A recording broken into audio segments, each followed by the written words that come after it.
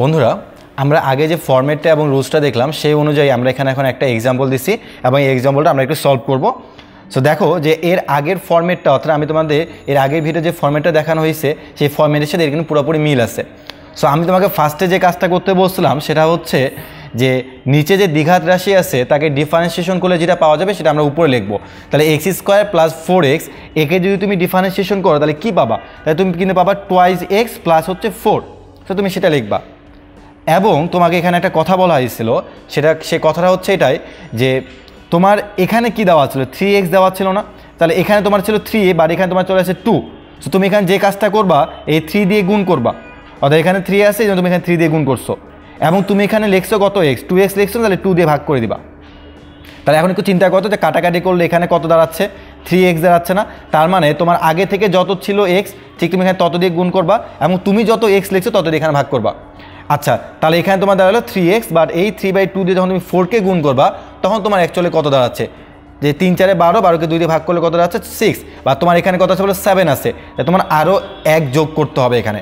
আর নিচে আগে থেকে আছে x square plus 4x plus হচ্ছে তোমার 19। আচ্ছা, এখন আমরা তাকে অবশ্যই সেপারেট করে ফেলবো।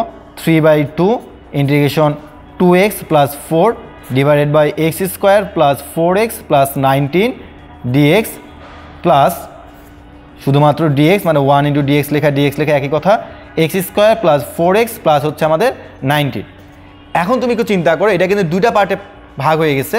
সো একটা হচ্ছে আমাদের এই 3/2 দিয়ে উপরে সামথিং, নিচে একটা তোমার x square plus 4x plus 19, আর একটা আমাদের dx ডিভাইড বাই আবারও এটা এখানে আছে। সো এটাকে কিন্তু আমরা এইভাবে চিন্তা করতে পারি যে আমাদের হরে যা আছে হরের ডিফারেন্সিয়েশনটাই কিন্তু উপরে আছে, হরে যা আছে হরের ডিফারেন্সিয়েশনটা উপরে আছে।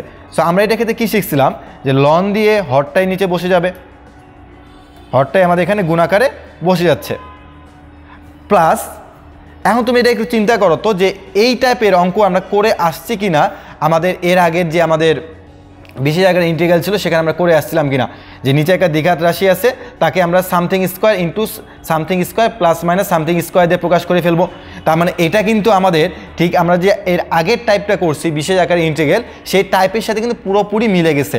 সো এইটুক কিন্তু তোমাদের ঠিক আলাদাভাবে আবারও ডিফারেন্সিয়েশন করতে আবারও ইন্টিগ্রেশন করতে হবে এবং এটা কিন্তু পুরোটা আগের সাথে মিলে গেছে। সো যেহেতু এটা আগের সাথে মিলে গেছে এটা তোমাদের এখন নিজ দায়িত্বে একটু সলভ করতে হবে। তুমি যদি এখানে নিজ দায়িত্বে সলভ করতে পারো তাই তুমি নিজেকে একটু যাচাই করে ফেলতে পারবা যে হ্যাঁ আমি ঠিক এর আগের টাইপটা বুঝতে পারছি এবং আমি ঠিক এটা সলভ করে ফেলতে পারতেছি। সো বন্ধুরা এতটুকু অবশ্যই তোমরা নিজ দায়িত্বে সলভ করবা। আমি পাশে অবশ্যই অ্যান্সারটা লিখে দিলাম এবং এটা সলভ করার পরে প্লাস একটা সি দিতে ভুলে যাবো না কিন্তু।